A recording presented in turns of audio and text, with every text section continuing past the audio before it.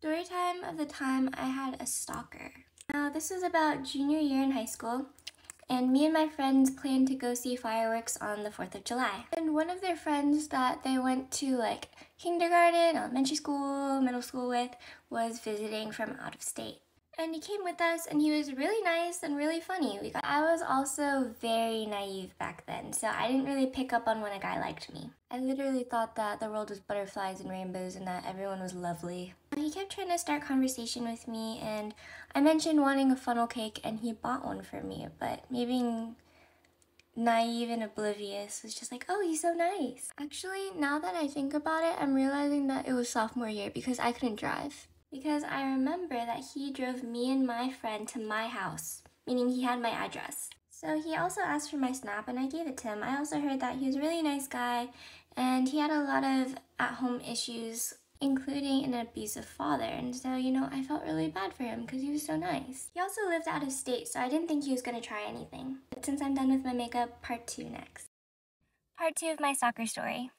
So I left off with him giving me and my best friend a ride home, and basically the next day he started snapping me and it was just normal conversation, but then out of nowhere he responded to one of my snaps saying cute. I told my best friend to respond with a picture of her face, so we just pretended like I never saw it. But then he goes, "Did you see what I said earlier?" So I said no, and then I just didn't open his snaps for like a day. And I told my guy friends that introduced me to him, hey, like, can you let him know that I'm not interested in dating? Because I didn't date in high school. And he was like, yeah, I'm going to tell him that you're not interested in him. Because if you just say, like, you're not dating, he's going to try and change that. So he told this guy that I wasn't interested in him. And this guy blocks him. And they've been friends since elementary school. And then it gets weirder. So why did I keep talking to him? I don't know. I was just way too nice back then. And I kind of felt bad. He started asking me what songs I liked, and he would record himself playing a full-on guitar cover while singing the song, we can't forget the singing, to me. He would be sending me these full-on, like, 3-minute long covers. And I was just trying to be nice. I was like, oh yeah, you're really talented. Then, eventually, he tells me that he likes me, and I reject him. And at this point, I was only responding to his snaps like once in a while, and he confronted me about that. He's like, why aren't you responding to my messages? Why are you leaving me undelivered? Why haven't you responded? It's been like 3 days. So this just sounds like a really weird guy, right? But no, he becomes obsessive. So that'll be the last and final part 3. Part 3 of my stalker story. I left off with him basically harassing me and getting upset when I didn't answer his snaps and text messages. And of course, I told him multiple times that I'm not interested in dating, and he's like, oh yeah, I just think you're a cool person and I want to keep talking to you, is that okay? And I was just like, yeah, sure. But he would still proceed to flirt with me, call me cute, send me song covers. And then one day, he all of a sudden starts talking about moving to Virginia to like get closer to me. He asked me if I thought he should move, and I said, do whatever you think is comfortable. Because we were in high school, I didn't think he could actually move here. One random day, he snaps me saying that he's moving to Virginia, and I was so shocked. I talked to my parents about it, and I was like, can I just say that my parents are really strict and they might block you? And of course they were like, yeah, of course. So I said, hey, my parents are like really strict, so if you ever get blocked or if I ever unadd you or anything, just know it's probably them. And then after he opened the message, I waited a couple hours and then I blocked him. I blocked him on everything you can imagine, and he still managed to message me through Venmo. I blocked him on Venmo too, but if you watch my other parts, you would know he also knew where I lived. Started working at one of my go-to restaurants, and he would just keep popping up everywhere. Eventually it stopped. I don't know if he moved back. I really don't know what happened, but it stopped after like 3 years.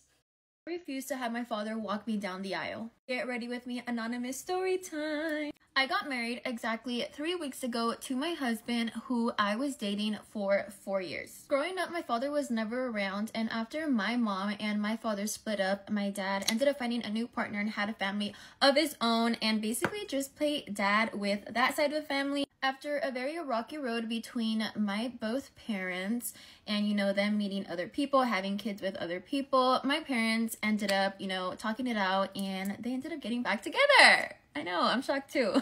Not only did my parents get back together, but they remarried, and again, I'm very shocked because I don't know what's up in the air. I don't know what happened, but I mean, I guess I have my family back together. The only problem is my dad was never part of my family, so I am holding a grudge, and it's very difficult because I have a lot of love for him, but it's very hard to express that love because he was never, there for me. I think what really has me holding a grudge on my father is the fact that he left our family to have another family, and it's just like, I mean, we could have all been family, but you decided to choose them, so it makes me feel like I wasn't worthy. Anyway, so prior to my wedding, I had a conversation with my father-in-law, and in that conversation, I basically asked him if it would be okay for him to walk me down the aisle. My father-in-law was very skeptical and undecisive, only because I asked him and not my father. My father-in-law had questions, and one of his biggest concerns and questions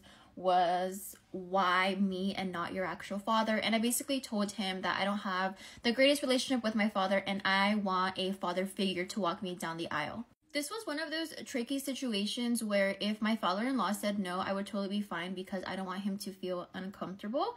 But he said yes. I knew asking my father-in-law was going to trigger some people, but respectfully, this is my decision, and I quite frankly don't care what anybody else says because this is my story and this is the person that I want to walk me down the aisle. My mom was very disappointed, but she did understand. My father didn't say anything. I don't know what he would say if he were to say something, but yeah, I just preferred my father-in-law. Fast forward to my wedding day, everything was beautiful. Everything that I asked for was gorgeous. The wedding planner, exceeded my expectation, and I'm very grateful.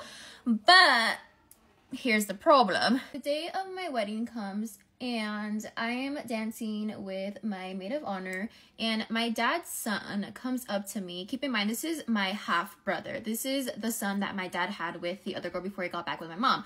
So basically, my half brother came up to me and says that I am an awful human being because I took away such a vulnerable moment from my father.